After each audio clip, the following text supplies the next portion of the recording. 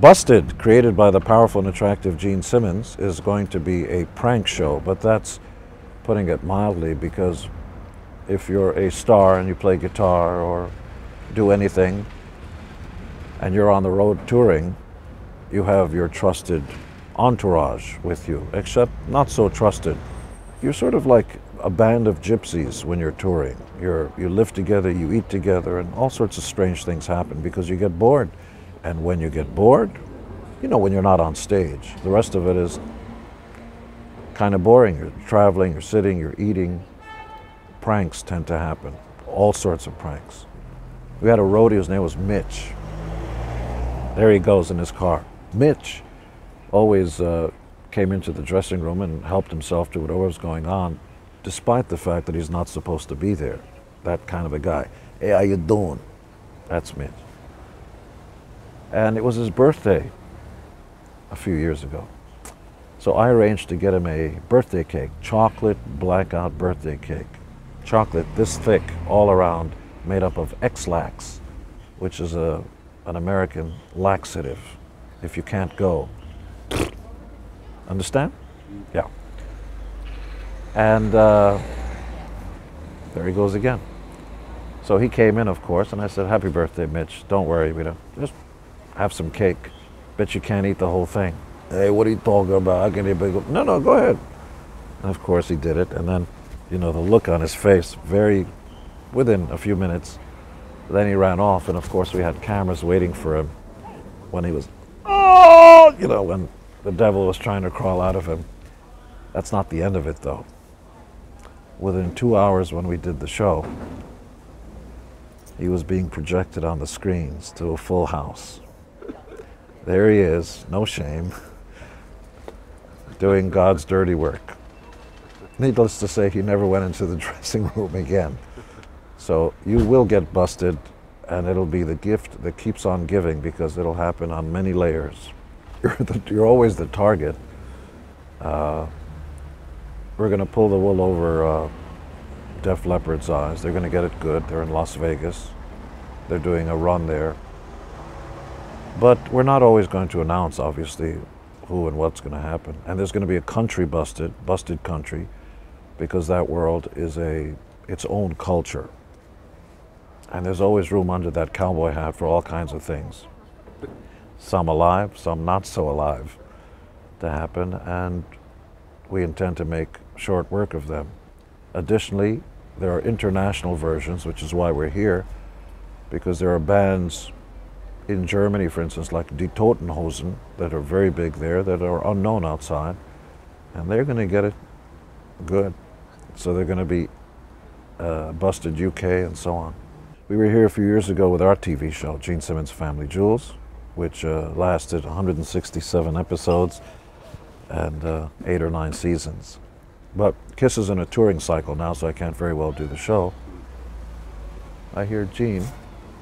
Either that or it was a bird. Did it say Gene? All right. Well, I always like hearing my name. Well, it is all called either show, but it's never just been called show. It's been called show business, if you believe in the notion of truth in advertising. It's never been called music, really. It's always been called the music business. And show business, likewise, is the same. And there are no more doors. I mean, I've written a few books, all of them bestsellers.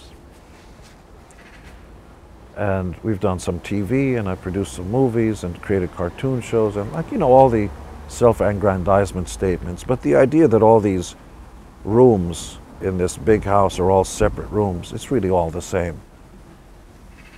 People are either interested in what you're doing or they're not, whatever it is you're doing.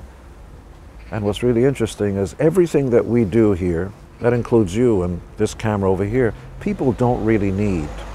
They really don't need it. It's not food and lodging. Other than food, lodging, and safety, they don't need any of the stuff that we do. So we better make our stuff, and I use that word in the Marshall McLuhan-esque sense of the word.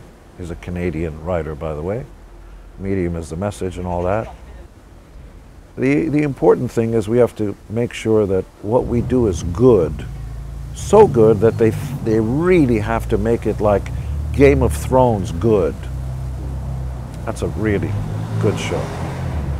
Well, the most exciting thing that's happening is that the floodgates have opened up in terms of new delivery systems. That language is so stupid because people just think, oh, it's the milkman coming to deliver, or the paper boy coming to deliver. A delivery system means television, internet, there's DirecTV, Netflix, and so on. There are new ways and new places for television shows to appear, like here. You can watch a TV show. And so the business model is changing. For instance, I'm partnered with a company called Reliance Georgeville, and they're funding 2 of my other shows. One called Gene Simmons' House of Horrors and another one called Zipper. The shows are fully funded before you get a buyer for a broadcaster. So Gene Simmons' House of Horrors is going to be $50 million for 13 episodes. That's about $4 million plus per episode. I mean, these are small hour-long motion pictures of that quality.